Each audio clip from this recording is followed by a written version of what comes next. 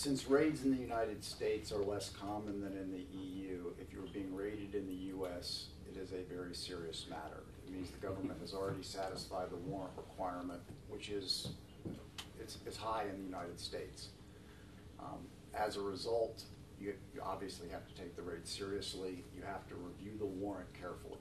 The FBI agents can only operate within the four corners of the warrant, and those warrants are drafted very carefully, and you can refuse substantive interviews of witnesses. You can refuse the production of documents that are not within the four corners of the warrant.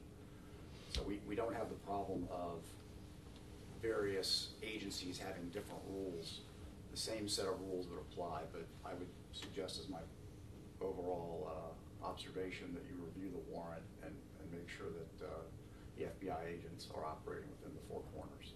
Excellent. Great.